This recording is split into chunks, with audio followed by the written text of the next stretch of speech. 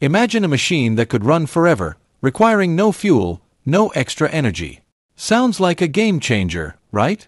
But why, despite centuries of attempts, has no one, not even Leonardo da Vinci, been able to make such a machine work?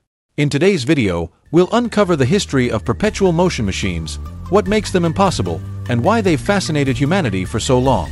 Can science ever crack the code? Let's explore. Hey there, tech enthusiasts! Welcome to NotSoTechie, where we break down complex science and tech into bite-sized, easy-to-digest pieces. Today, we're diving into the fascinating world of perpetual motion machines, why people have spent centuries trying to make them, and the physics behind their failure. But before we get started, if you're new here, make sure to subscribe so you don't miss out on more deep dives into science and tech. The timeless pursuit of perpetual motion machines. Since humans discovered energy, we've been fascinated by the concept of a machine that could run forever. But why exactly have so many people, from ancient mathematicians to Da Vinci himself, chased this seemingly impossible dream? First, let's see what is a perpetual motion machine. Perpetual motion machines are devices that, once started, could theoretically run forever without the need for any additional energy. While this sounds like a dream come true, history has proven it's much more complicated. Why do you think people, even centuries ago, were so drawn to the idea of perpetual motion? What do you think their motivation was?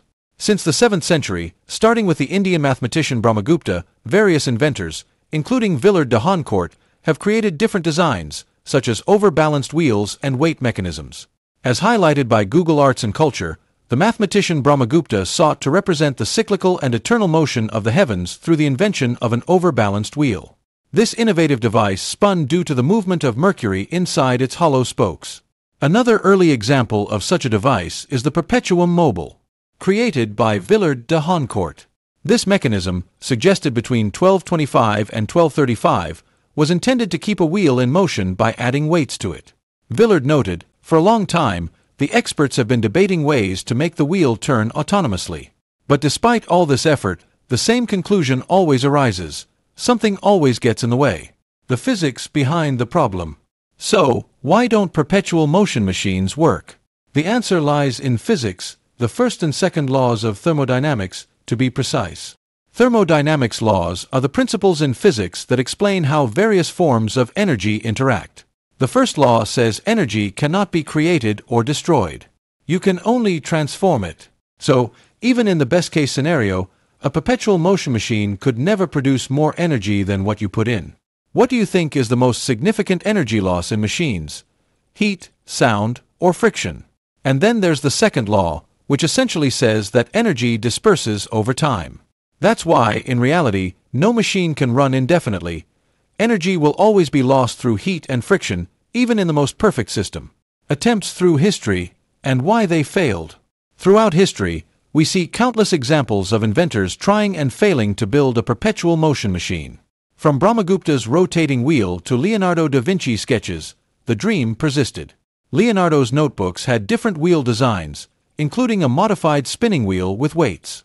Although the wheel was ineffective, and it seems he never expected it to work, the design has become the most popular perpetual motion machine on DIY and 3D printing platforms. But Leonardo, in particular, was skeptical. He even reportedly mocked inventors chasing the idea, comparing their efforts to the futility of alchemy. So, is perpetual motion completely impossible? It seems so, but that hasn't stopped people from trying.